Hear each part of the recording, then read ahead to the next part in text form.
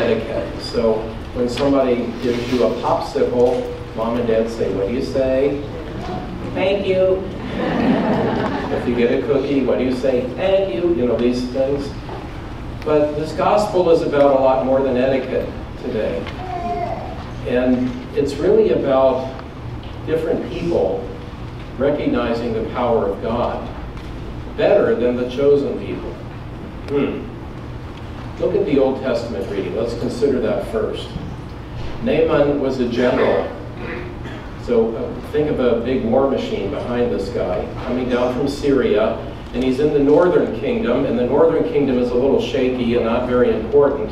And so the king there gets really nervous for good reason. If you were a minor little country and some big shot general came to visit you, you'd be kind of nervous too. And he's afraid because what if he doesn't get healed? What if Naaman doesn't get healed? Is he going to be mad at our little kingdom and come and invade and show our God that he can't do anything and blah, blah, blah, blah, blah. So what do when you're nervous and you're an ancient king? You call in the theologians. So he called in the prophet, Elisha. And so this man is told to bathe in the Jordan 7 times, which he thinks is ridiculous. And of course he does. I'll give you a local example. In some little geography too. In Syria, Damascus is really not that far from the mountains of Lebanon, and they're rushing streams coming down out of the mountains toward the city. You know, think of babbling brooks and trees and fresh flowing water and all that. They're lovely little streams. And Naaman knows about the Jordan, and he thinks, that's not a bubbling mountain stream. Here's a local example. Any of you seen the little Colorado River up in the White Mountains? Maybe a few? It's beautiful, isn't it? Up there, it's really pretty. Think of this little mountain stream rushing over the rocks with fir trees and aspens growing everywhere up there in eastern Arizona. It's really lovely. But what's that river like when it gets to Winslow? Well, at that point, it's about a half a mile wide, about an inch deep, and it's so full of muck that you could probably walk on it, okay? Bathe in that? You know, Naaman's thinking, back in Syria, we have these lovely streams. Why would I bathe in this little mucky thing? 7 times. Okay. So he goes and does it. It seems ridiculous to Naaman. And the same is true for the Samaritan. How so? Well, first of all, most of you know, but a good refresher, the Jewish people at the time of Jesus hated the Samaritans. They didn't want anything to do with them.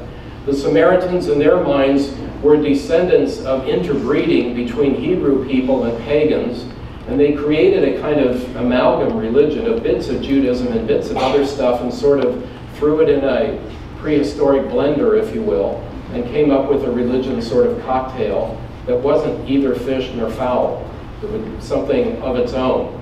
So they considered them heretics, for one, and they were foreigners, number 2, because they were descended from pagans. And they really didn't want them in the promised land. And if you touched them, you were ritually unclean. They were gross in most people's eyes. But this Samaritan is cured.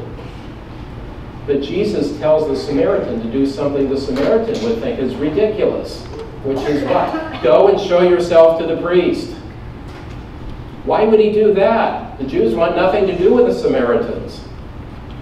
He would never do that. And the priest wouldn't even want to touch him because he'd be impure if he did so. It's ridiculous. And every little village had priests. Remember, a Jewish priest is a male descendant of Aaron. There's no ordination ceremony or anything. It's not the same as a rabbi. It's a priest. There were lots of them. Go show yourself to the priest? What? Makes no sense. But he goes and does it anyway. And it's that one who recognizes that he needs to give thanks. Not the ones who had the tradition of Israel. No, it's the Samaritan who did. It was Naaman the Syrian who did. He wasn't an Israelite either. Leprosy. What was that about? Well, it made you ritually unclean. if you had what is commonly today known as Hansen's disease, and there were other things that were thought to be leprosy at the time. For example, eczema or some kind of skin rash, they would think you've got leprosy. So you have to be careful when the term is used in the Old Testament. But let's say they had Hansen's disease. Well, that means your flesh is rotting while you live. It stinks. Okay? Think of you left the ground beef in the refrigerator a week too long. Kind of nauseating, right? That's how it smelled. It was gross. Okay? And we can understand why people wanted to get away from that. And even in the time of St. Francis, if you move up into the 1200s, people were terrified of leprosy. They didn't want to catch it. And they would do searches in the towns. And if anybody had some kind of skin disease, they would yank them away from their family and haul you off to a leper hospital outside the city walls. And you had to stay away from everybody. Think of what that was like. How alone you became. How alone was the Samaritan leper. He was ritually unclean, he smelled bad, and he was a Samaritan on top of it. Ugh, you can't get any more alone. That's what happened to these people. St. Francis had a very hard time with lepers when he was younger. He had everything he wanted. He was rich and kind of spoiled, and life was good and easy. And he would give alms to lepers sometimes, but he would be sure to hold his nose because they smelled. Okay? And of course I'd let them know, you leper, by the way, you stink. You know, here's your money, but you really stink. Stay away from me. Okay? But one day, he had a conversion experience when not only did he give the alms, but he kissed the leper. Aha! It broke open. Something in him began to churn, and this was a major turning point in his conversion experience. I ask you something similar. What would be a major point of turning in your conversion experience? Think of who lepers might be to you. And you can start with something easy, relatively easy. Anybody here know somebody with a difficult personality? Yeah. Well, how about just being nice to that person? You don't have to be bosom buddies, but can you be some kind of level of friendship or courtesy? A lot of people don't do it. They let the other person know they don't like them. You stay away because I don't like you. How about changing that? Not so easy. Then try it on something bigger. Kids in school. All of you know who the cool kids are. That means you know who the uncool kids are. What are you willing to do about that? Bigger stuff. What are entire groups of people you don't want around? Where are you going to go with this? How do we heal?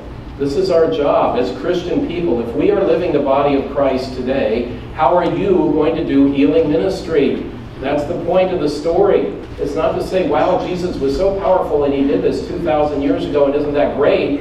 It's what about you today, now, in this place? How will you forward the healing ministry of Christ? I can't answer that question for you. But I can tell you, the healing power of Christ is like a clear mountain stream, isn't it? In a desert. And it doesn't get mucky as it goes out farther and farther from the source. It stays beautiful and pure and rushing and flows over us and washes us clean of our sin.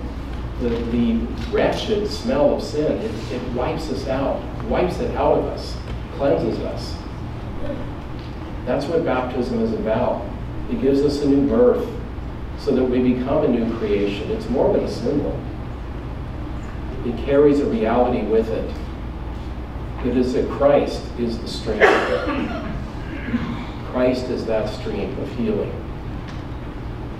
How will you be that kind of stream of healing for people today? As I said before, I cannot answer that question for you. Only you can answer it. Take a look at it this week and name it. And say, what will you do? And then return and give thanks to the God who gives us that gift of healing in Christ.